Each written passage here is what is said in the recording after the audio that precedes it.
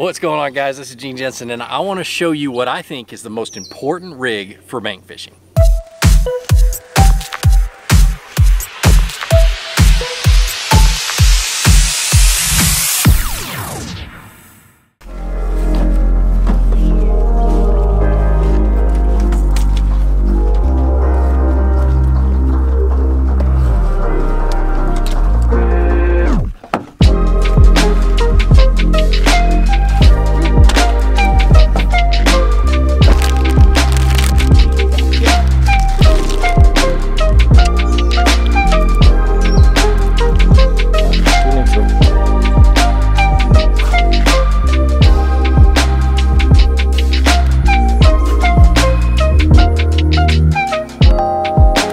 So the reason I say that this rig is the most important rig for bank fishing is because it helps me to find where the fish are holding, it helps me to catch them, and it helps me to figure out more of what's on the bottom and what kind of, where the bass are going to be located.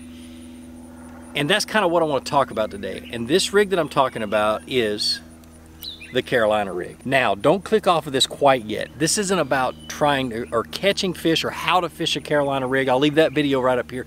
This is how to use a Carolina rig while bank fishing to find the drops and the cover and the holes and things like that in the bottom that you can't see using a Carolina rig. All right, give me a second to talk about the rig itself. I like a 1/2 ounce or heavier sinker. You can be an egg sinker, it can be a bell sinker, it can be anything. This is an old tungsten sinker that they don't make anymore. Couple of beads and either a swivel with a leader tied onto it or 2 Carolina keepers. Okay, and these you pinch down with some pliers and you can adjust the leader and everything else. And then a little offset round bend hook and your worm. And I love trick worms, especially in ponds and stuff like that. It seems to get more bites from smaller fish and you can really figure them out fast. All right, so let me talk about a few things. We're going to start with the basics of this technique or this way of fishing and the way of feeling the bottom. And that's what I use a Carolina rig for a lot while I'm bank fishing, is I want to know where the drops are. I want to know where the hard bottom is. And there's nothing in my mind that's better than this. Yes, you can use a jig. Yes, you can use a Texas rig. I think a jig falls too slow for this. I think a Texas rig, because that weight is right up against the bait, that it doesn't allow you to feel quite like you need to feel whether the bait's falling or dropping.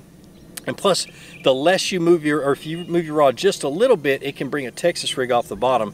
As for a Carolina rig, it's a lot easier to keep the bait on the bottom, or the rig on the bottom. Okay, so let me talk you through this real quick. First of all, what you want to do is don't think of this as depth. Think of it as seconds to fall. So I cast out and I let it hit the bottom and I count 1, 2, 3, and I just hit the bottom. So I know that's fairly shallow. And as I'm dragging it super, super slow. And I'm feeling for stuff. Right now I feel a little bit of grass.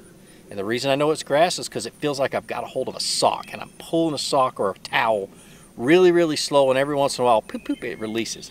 Now, I'm going to reel that in here just a second. Let me drag it a little bit more. It just released from the grass. And I'm feeling, okay, so I know there's grass on the bottom of this lake. So I'm going to reel it in, and I'm going to walk a little bit further to the steeper part of the bank, and I'm going to make another cast. Let's go do that. Okay, so the reason I said just a second ago, going to the steeper part of the bank. This lake's a little bit different. It is a man-made lake, and basically 3/4 of the pond is a dam with a little bit of bank right here. And so I went to where the dam itself on the backside is the steepest. And that tells me that this is probably the deeper part of the lake. It's not the deepest. I know the deepest is right out there because that's the furthest down on the backside of that dam. But on most lakes, you want to go to that steeper bank. Now, again, I'm going to make a cast out. And I'm going to count seconds. 1, 2, 3, 4. It went down 4 seconds, so it's deeper than that other one. All right, so let me tell you about the kind of places that bass like to hang out. One of their favorite places to hang out is on a drop. So you got shallow water, and all of a sudden it gets steep and drops down, and it may only drop a foot, 2 foot, 3 foot, but it's still going to be a drop. And the reason is because silt cannot settle right there on that edge due to current and wind and stuff like that. The silt and gravity, silt will go. Thought I had a rod on a fish on the end of my rod. I don't. silt will fall down, and the top edge of that drop will be hard and will be, be a hard bottom, and that's the kind of things that the fish like to hang out on. Now, so I'm feeling for that kind of stuff. Now let me try to explain what that stuff feels like. Say you're dragging it, you make a cast all the way out, and I picture this as being in a cove, and I make a cast across the cove, and I'm dragging it downhill very slowly, or I'm dragging it out, and the weight itself of the Carolina rig stays on the bottom, and you just, you're dragging it a foot or two. I'm stuck in the grass again. But you drag it a foot or two, and you let release, and you watch your line to see if your bait is falling or if it's not falling. And if you drag it and all of a sudden it starts to fall a little bit further than it should have, you just hit a drop. If you feel that hard bottom with that sinker, you hit a drop. And what I do is I'll remember that, and I'll make a cast all along that drop. So I'm all hung up in this grass. I'm gonna reel it in. But that's what you're feeling for. You're feeling for a drop, or you're feeling for hard bottom, and that sinker being always on the bottom is really critical. Another thing is you leave your leader about 12 inches, a nice little short 10 or 12 inch leader. There's that grass that's on the bottom in about 7 feet of water, or 4 seconds. But I'm gonna make another cast out here, and say I'm dragging it on the bottom. Let me get it set. Okay, that fell through. That fell about 4.5, 5 seconds. So it's a little deeper, and there's no grass.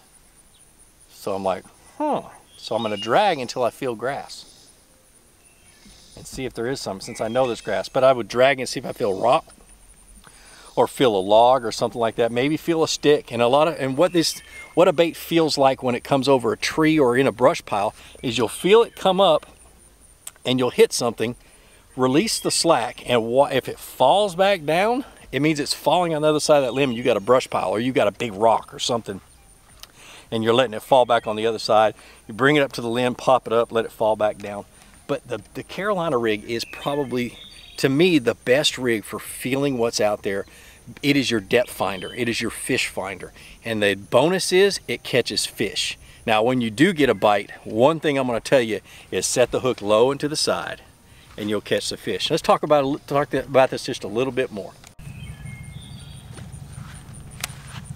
So the key is being able to pay attention to your line. You want to feel whether that bait is falling or if it's coming up. If you do something like, I'm dragging it, and I want to know if I'm dragging it uphill, and I just keep dragging it, I'm like, man, that sinker should come off the bottom.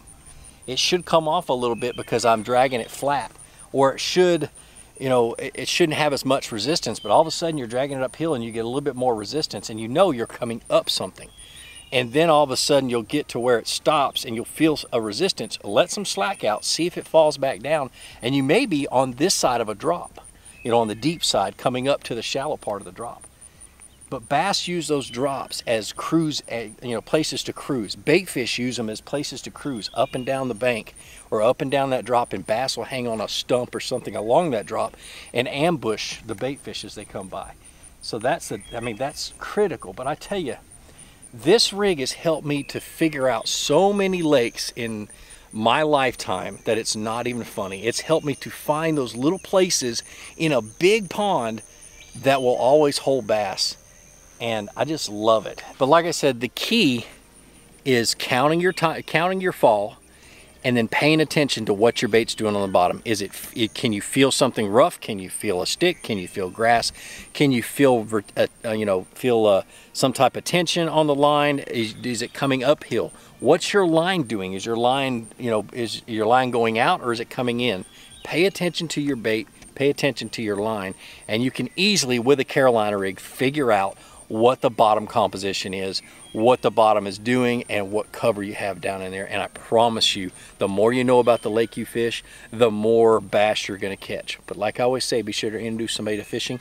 Introduce them to my channel. Let me help you teach them how to fish. More importantly, get out on the water, go out and catch some fish, and have a great day. We'll see you.